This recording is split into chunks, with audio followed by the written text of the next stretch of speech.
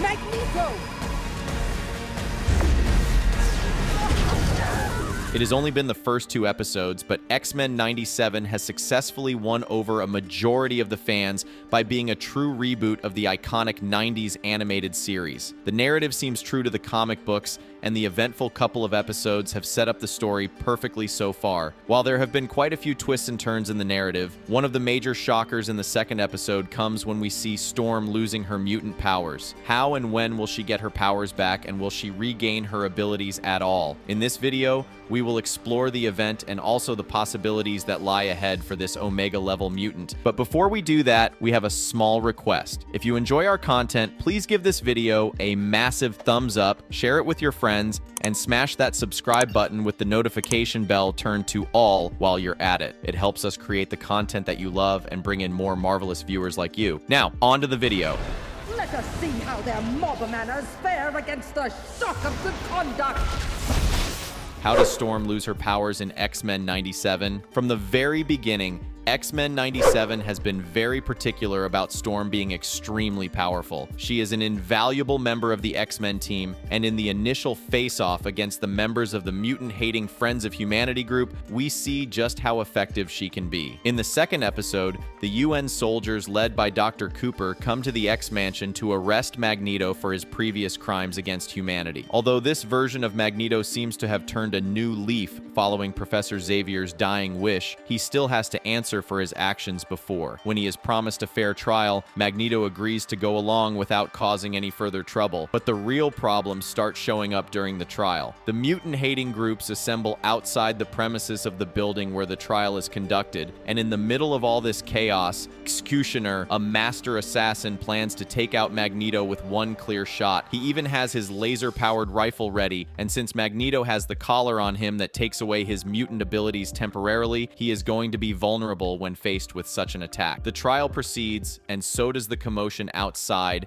as Magneto tries to plead his case. Suddenly, the security is unable to contain the agitating crowd any longer, and these mutant-hating people are mad about why someone like Magneto is even getting a trial in the first place. They manage to break into the building through the security barricade, and it is chaos and confusion all around as the trial is interrupted. The X-Men present there for the trial, including the likes of Cyclops and Storm, spring into action immediately. However, even with all this going around, Executioner still has his target set. After Cyclops has to leave following a message from his pregnant wife Jean Grey that she has gone into labor, Executioner takes a shot at Magneto, and Storm tries her best to push him out of the way. However, she gets hit by the shot herself. We see her visibly injured, but it is soon discovered that the real damage is somewhere else. She has lost her mutant powers completely. The breeze is gone. I cannot feel it. Nor the... How did Storm lose her powers from a simple bullet wound? Well, the answer lies in the question itself, and it is further explained by Beast, who examines the wound on Storm and the bullet that was used to shoot her. It is revealed by Beast that the laser rifle used on Storm did not use any normal bullet. Instead, it shot a concentrated dose of radiation at her, and it is the same technology that is used in the mutant collars to take away their powers temporarily. However, since the impact in this case has happened from a much more concentrated dose, Beast exclaims remorsefully that the effect of losing her powers can be permanent. Of course, it is still too early to deduce anything conclusive, and Beast wants to research further on the matter, but the initial prognosis is enough for Storm to break down. She doesn't know who she really is without her powers, and even though she is comforted by Jean Grey and the X-Men around her, we realize by the end of the second episode that the event has taken a serious toll on her. She writes a letter for the X-Men and leaves the group for the time being, probably because she realizes that she is now going to be a burden on the team. Besides, now that she doesn't have mutant powers any longer, it might be logical to lead a different life on her own terms. Has something similar happened with Storm in the comic books? X-Men the animated series always tried to faithfully adapt the major comic book events, and from the looks of it, it seems like X-Men 97 is trying to do the same. Thus, we might find answers to what happens next hidden in the comic book events featuring Storm, where something similar happened to her once.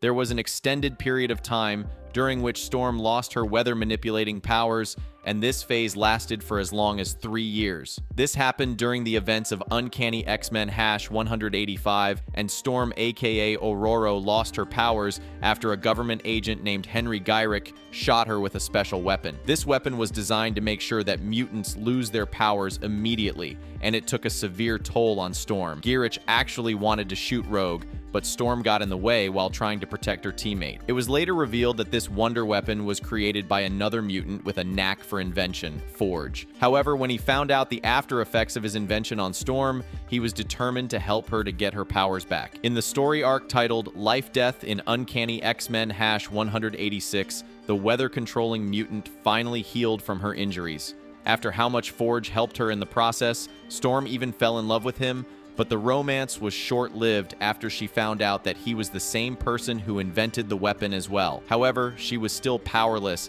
and she left the Xavier School in order to spend some time away from the X-Men. She continued to be a skilled fighter even without her superpowers, and although she couldn't summon lightning and storm any longer, she was still invaluable to the X-Men. She briefly got her powers back during a mission in Asgard when Loki helped her in regaining her abilities. She was turned into the goddess of thunder, but Loki simply did this to spite his brother Thor. Eventually, Storm could see through Loki's intentions, and she rejected the power given to her. In a remarkable turn of events, Storm even went on to become a member of the X-Men in her powerless state after she defeated Cyclops in a battle that was designed to determine the leader of the group. A new leader was necessary because Professor X was seriously injured and he had to go to Shi'ar in outer space in order to heal. She remained powerless for a considerable amount of time and even proved her credentials as a capable leader in the meantime, working effectively in several missions conducted by the X-Men even without her superpowers. Eventually, it was Forge once again who came up with something that restored her abilities.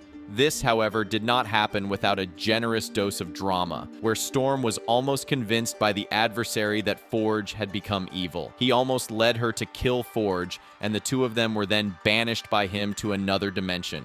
During their time together, the two fell in love, and Forge finally invented the cure for Storm in Uncanny X-Men #225. It is also important to note that even after getting her powers back, Storm ended up making the ultimate sacrifice, when she laid down her life in order to save the city of Dallas and the X-Men from the adversary. She was later resurrected by goddess Roma, but her relationship with Forge never really took off after this point. Globe, reports are flooding in, mutants and humans aided and saved by the former mutant terrorist who'd gone missing after failing to launch a mutant rebellion following Charles Xavier's assassination last year. And we're hearing the international community... Will Storm get her powers back in X-Men '97? If you have watched the first 2 episodes of the series, you have understood by now that X-Men '97 has given this entire comic book storyline their own spin. Instead of Gyrick, who shot Storm in the comics, it is the Executioner in the show, and instead of trying to save Rogue in the comics, she sacrifices herself while trying to save Magneto in the series. That being said, the overall theme underlines some major similarities. For instance, Professor Xavier is absent and the X-Men is in need for some solid leadership, just like the situation in the comics. Also, Storm has left the X-Men to be on her own, something she did in the comic book story arc as well. Now, it remains to be seen how she gets her powers back. We are focusing more on the how aspect because we are quite certain that going ahead in the show, we will see her with her weather-controlling powers once again. She is too important a character to be left out so early, and we are expecting her to rejoin the X-Men even before she regains her superpowers, just like it happened in the comic books. We need to contact me on... How Storm can get her powers back. Will Forge be introduced in the show? Since X-Men '97 is taking the trouble of adapting so much from the original story, there is a good chance that they will introduce Forge as well. He can be the easiest way for Storm to get her powers back because he is known for his inventive skills. She can meet him during her time away from the X-Men and things might fall in place for her. Another major possibility is that Storm will be offered the cure by Beast, who is somewhat of a scientist himself. We would, however, put our money on Forge to get the job done. Marvelous verdict. Getting her powers back is almost a certainty for Storm. The X-Men are only getting warmed up under the new leadership of Magneto, and a lot of challenges lie ahead of them. The Sentinel threat seems to loom large, and there are wider conspiracies in play from the groups like the Friends of Humanity. There has also been an indication that Jean Grey's clone Madeline Pryor will turn up as a major adversary for the X-Men. Given such major threats coming up, you can be sure the mutant superheroes wouldn't have to battle it out without Storm. She might join the team back even before she regains her powers, and we are eager to find out if she ends up fighting Cyclops for the leadership of the group and goes on to lead the X-Men as well. All in all, the story is set up perfectly, and we can't wait for the third episode to drop some of the answers. Do let us know in the comments below about your thoughts on the recently released X-Men 97 series and the crucial event of Storm losing her powers. Also, tell us whether you think she will get her powers back going ahead. Let us see how their mob manners fare against the shock of good conduct!